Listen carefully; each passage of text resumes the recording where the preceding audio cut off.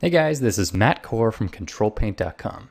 And today's video is going to be a little bit different. I'm going to use a bad example of my own artwork to warn you about a principle called the monkey house. And this is a non-technical name for when we lose perspective and get in too deep on a bad piece of art. Because if you were the guy that worked at the zoo cleaning up after the monkeys, every morning you'd walk in and it smells bad. But as the day goes on, you just get used to the smell. By the end of the day, you don't even smell it anymore. You're just sort of used to your new circumstance. Well, once you leave and get some fresh air, come back the next morning, you remember that it still smells bad. It never stopped smelling bad. It was just that you got used to it.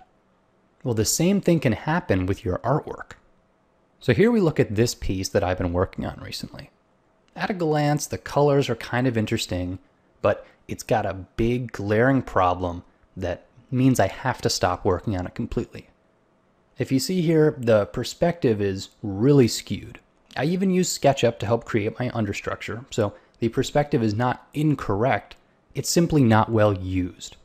So I've got this very uncomfortable composition. It falls off the left side of the page in a weird way. It doesn't feel very balanced. In fact, the space itself feels pretty confused. But I worked on this for a long day. I started in the morning, and by the end of the evening, I was feeling good about it. And then I realized I'm in the monkey house. This is not working compositionally. And in the case of this piece, it all could have been corrected in the first 10 minutes. These should look familiar. Do you remember these landscape thumbnail sketches that I did in the last video? These took 10 minutes. And even though they are crude, I can look at each of them and say, it'll work or it won't work. Out of the 4 of these, I could pick one and take it to a finish. But I would know, because it works small, that if I enlarged it and added details, it would be likely that it would still work. Well, I didn't do that with this last piece. Instead, I got sucked into process. Sometimes as artists, it's fun to just go through the steps, the motions. So here, part of my process was using SketchUp. So I built this cool environment. Look, it's a pretty neat space. And in my mind, I understood the space. I'd been modeling it for an hour or two, and so I really had a sense of it. So when I moved the camera around and picked a composition, all of a sudden, it didn't seem like such a weird, convoluted composition. Because I had extra information. I understood the space. But clearly, the composition I came up with does not really explain the space if this image is all you ever know. So I skipped the thumbnail phase.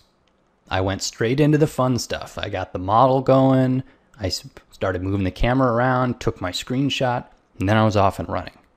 And at this point, I started getting in the monkey house. I continued painting and adding details, even though I was not going to fix this. Of course, at the time I didn't realize that I was not going to fix it. It seemed good. But this is why we do thumbnails. I can't stress this enough.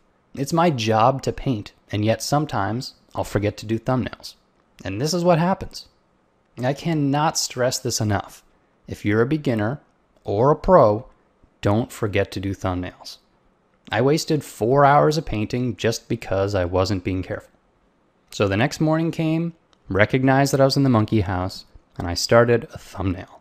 And in fact, I did 2 thumbnails. So you can see here, because this space is complicated, a top-down camera angle just explains it better. This gives you a better sense of the layout. And while I was at it, I just decided to do it in sort of 2 dramatically different lighting setups. And this is something I've never done before.